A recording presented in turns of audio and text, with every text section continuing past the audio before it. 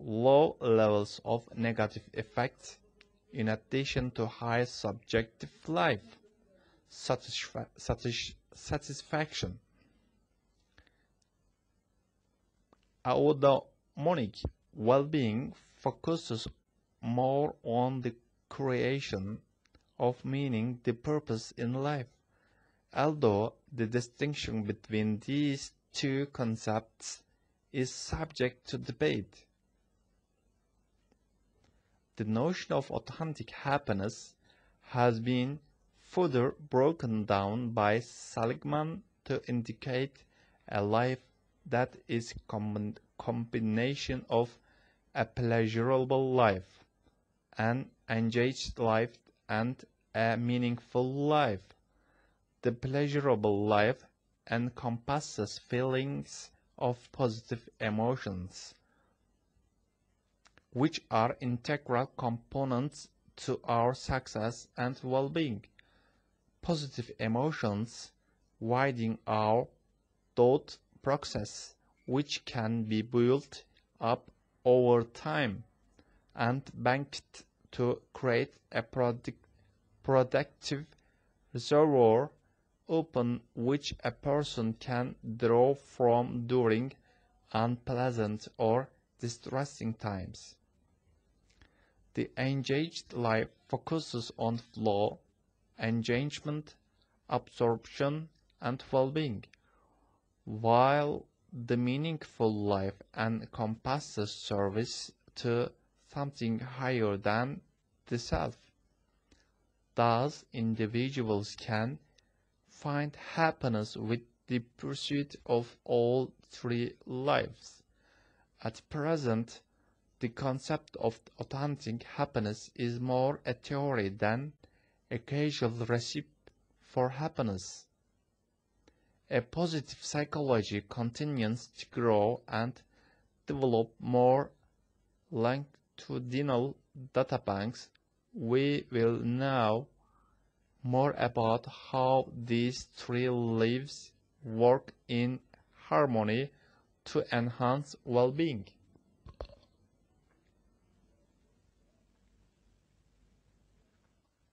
Think about it. Sheldon, 2009, defines authenticity as emotional genuineness, self-attunement, and psychological depth. Humanists originally believed that you could not study such abstract concepts, whereas other theorists, such as Freud, believed that one could never be authentic. 1. Do you agree or disagree with these arguments? 2. Can you think of a time when you have been truly authentic or inauthentic to yourself? 3. How do you know when you are being truly authentic? The origins of modern-day positive psychology.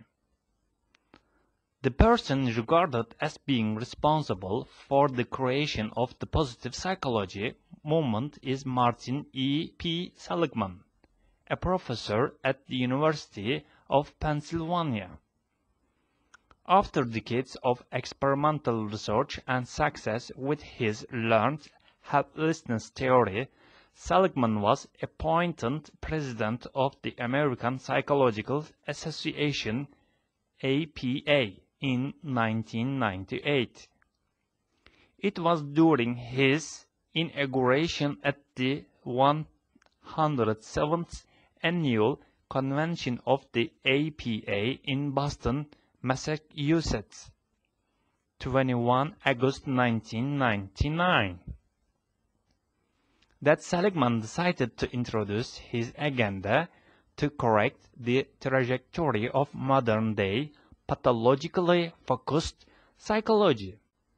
Since Seligman's presidential position, he has become a figurehead for the positive psychology movement and continues to gain support from research funds and governments across the world to include positive psychology theories and practices into daily life. Roses. Although not an experiment, the story of Seligman and his rose garden has become a folk legend in the discipline of positive psychology. By his account, positive psychology started from an epiphany he experienced while attending to his rose garden. His daughter, who was 5 at the time, had been trying to get her father's attention. Seligman turned to her and snapped. Unhappy with this response, his daughter asked him whether or not he remembered how she used to whine when she was 3 and 4. She told him not. She told him that when she turned 5, she decided to stop, and if she was able to stop whining, then he was able to stop being a grouch. This revelation of developing what was right, rather than fixating on what was wrong, sparked what Seligman would go on to promote during his career as APA president, that we should be teaching our children and ourselves to look at our strengths rather than weaknesses. Psychology as usual, pre-1998. Unbeknown to the general psychology population, there were 3 tasks of psychology prior to World War II. These were to 1. Cure mental illness, 2. Enhance the lives of the normal population, 3. Study geniuses.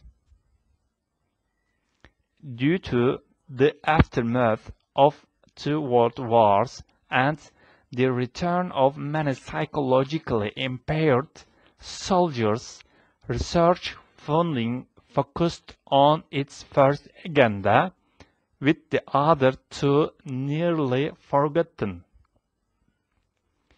We must acknowledge that this funding for mental disorders has been immensely successful, as at least 14 disorders can now be cured or considerably relieved. Seligman and Csikszentmihalyi, 2000. Unfortunately, these fixations on pathology led the psychology becoming a victimology. Instead of viewing humans as proactive, creative, self-determinant beings, psychologists viewed humans as passive individuals subjected to external forces. Hence, the main difference between post-World War II psychology and today's positive psychology is in the question asked: why do these individuals fail, versus what makes some individuals succeed? The message of the positive psychology movement is to remind our field that it has been deformed. Psychology is not just the study of disease, weakness, and damage. It also is the study of strength and virtue. Treatment is not just fixing what is wrong, it also is building what is right. Psychology is not just about illness or health. It is about work, education, insight, law, growth, and play. And in this quest for what is best. Positive psychology does not rely on wishful thinking, self-deception, or hand-waving. Instead, it tries to adapt what is best in this scientific method to the unique problems that human behavior presents in all its complexity. Think about it. From 1972 to 2006, the ratio of depression research publications to well-being publications was 5.1.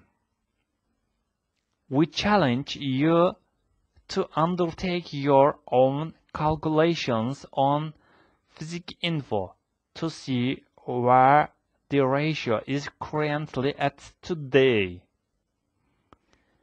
Depression and mental illness.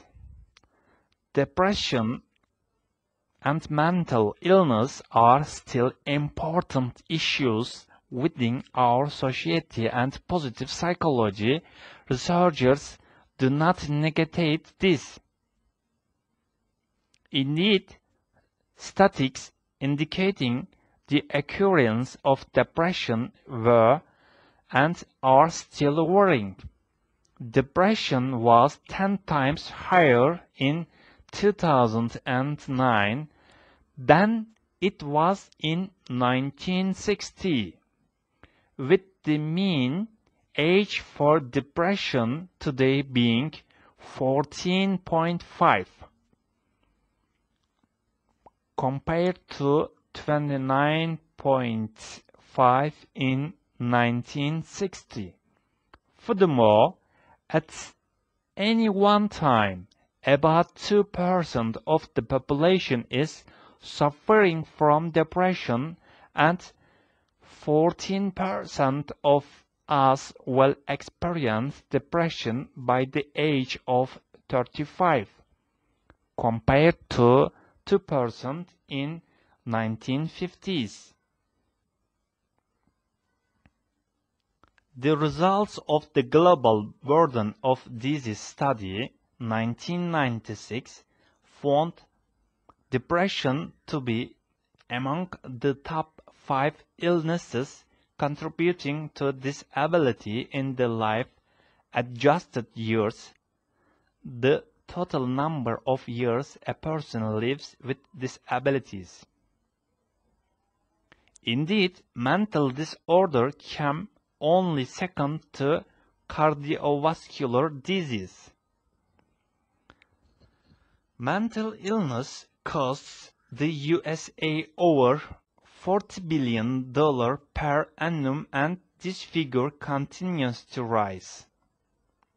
Staggering new studies suggest that up to 50% of us will experience some mental disorder in our lifetime.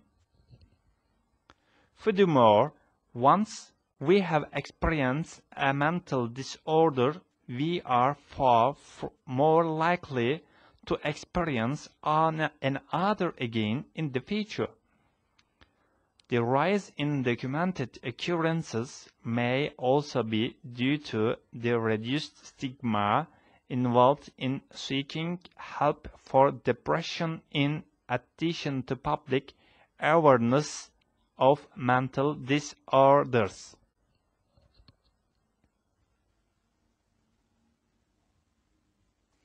Disease model debate. Originally, the idea of positive psychology was to move away from the disease model, which fixated on moving people from a to 3 or severely depressed to mildly depressed. Positive psychology, on the other hand, situated its focus on people who fell at +3, languishing, and helped to raise them to a 8. Flourishing. We find this model an easy, simple visual when teaching our students to differentiate between the main aims of positive psychology. Of course, the analogy is simple and didactic at a time when clarification between the psychologies was needed. However, this theoretical model assumes that people can be at zero. But what is zero? And what does it really mean to be +3? The model assumes that positive psychology cannot help those on the negative end of the scale. However, we now have evidence that positive psychology interventions can benefit people who are diagnosed as clinically depressed in addition to the normal population. Furthermore, the diagram calls into question the meaning of health. What exactly is health, and when do we exhibit mental health versus mental illness? Since 1948, the World Health Organization has defined health as a state of complete physical, mental, and social well-being, and not merely the absence of disease or infirmity. In 1958, Austrian psychologist Mary Jahoda wrote her major contribution to psychology, titled Ideal Mental Health, which listed 6 criteria, or 6 characteristics found within the normal population. 1. Efficient self-perception. 2. Realistic self-esteem and acceptance. 3. Voluntary control of behavior. 4. True perception of the world. 5. Sustaining relationships and giving affection. And 6. Self-direction and productivity. She argued that these 6 criteria were needed to establish positive mental health. Her studies were amongst the first to attempt to operationalize positive functioning, and her findings are not far diverged from what we know about mental health and well-being today. Corey Case, a shining example of a positive psychologist, has spent years looking at the relationship between mental health and mental illness. His work brought him to conclude that the two are not on the same continuum, and that they are two separate continuums. Thus, the absence of mental illness does not equate to the presence of mental health, as research has continually found that the absence of mental health is as damaging as the presence of mental illness. Case proposed 2 strategies for tackling mental disorder. 1. The promotion and maintenance of mental health. 2. The prevention and treatment of mental illness. History of positive psychology. One of the criticisms of positive psychology is that the ideas are not new. Even the term positive psychology was used by Abraham Maslow many decades before Seligman. However, Seligman has done a phenomenal job of bringing the thoughts and ideas of past researchers, philosophers, and scientists back to our consciousness. We have identified 4 groups of individuals who were looking at the good life before the discipline of positive psychology even existed. Let's begin with the ancient Greeks. Aristotle, 384-322 BCE. Greatest contribution to philosophy is arguably his work on morality, virtue, and what it means to live a good life. As he questioned these topics, he concluded that the highest good for all humanity was indeed eudaimonia, or happiness.